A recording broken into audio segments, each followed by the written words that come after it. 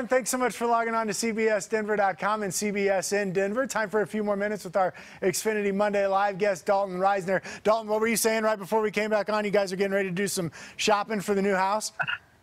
I said shopping got shut down for the day, man. I shut Whitney down. I said we've been shopping too much. We're heading home. Hey, so I noticed on TikTok you guys are kind of doing the, I don't know if it's a fixer-upper type deal, but you are definitely doing some renovations. Are you handy? Oh, yeah, man. I mean, I'm not going to act like when I first moved in I had it all figured out, but I got my set of drills. I've been doing all sorts of stuff over the house. I got a hot tub working, got my sprinklers going, so – you know, in college, you don't learn too many of them handy skills, but growing up in Wiggins sure helped me out. Is Whitney still in the car with you? She went to go get some dinner. Man, okay. I was gonna have her put you on blast and see if you were telling the truth or not. She knows better. She would have had my back.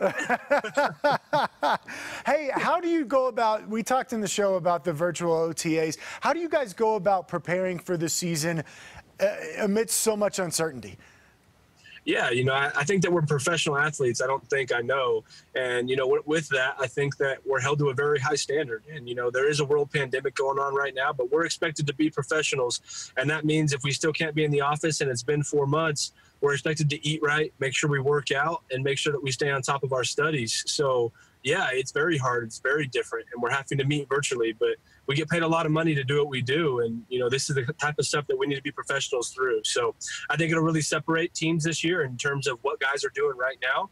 And I'm proud to say that I think the Denver Broncos are getting ahead, man. So we're making the most of it, and we're winning the virtual battle. That's kind of what we call it. You know, there's a virtual battle, and then it's going to start training camp. So who can win the virtual battle that's going on right now, you know, in replace of OTAs? The season schedule was released last Thursday. When you get the schedule, what's the first thing you look at? Man, I look at when we play the Chiefs. I look at when we play the Raiders and the Chargers. That's probably the first three things that I do. And then I start looking at teams and then kind of trying to think in my head what kind of defensive linemen they have. So, you know, the first game I found was December 6th against the Chiefs at their place. I was like, okay, that's going to be cold. And, you know, I want to get those guys this year. So that was one of the first things I looked at. Then I looked and tried to find where I was going to see John Gruden again. And I saw that date. And then, you know, just stuff like that. So, I mean, I saw the Titans game 1, and I was very thrilled to say that I'm not going to have to deal with Jarrell Casey. Instead, they'll be deal with Jarrell Casey. So those are some of the first few things that popped up in my head. Yeah, good to have him on your side, no doubt about that. You looking forward to playing on Sunday Night Football?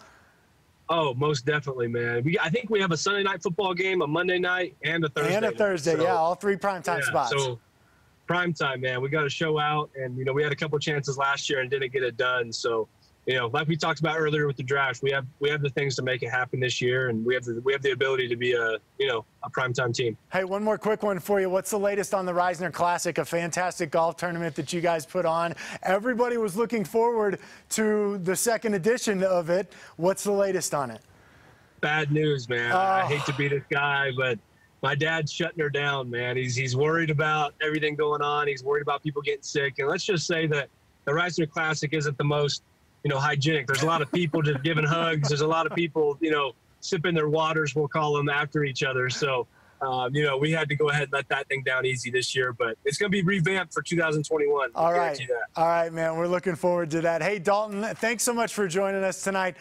Congratulations on everything you're doing in the community. We talked about your Risner Up Foundation.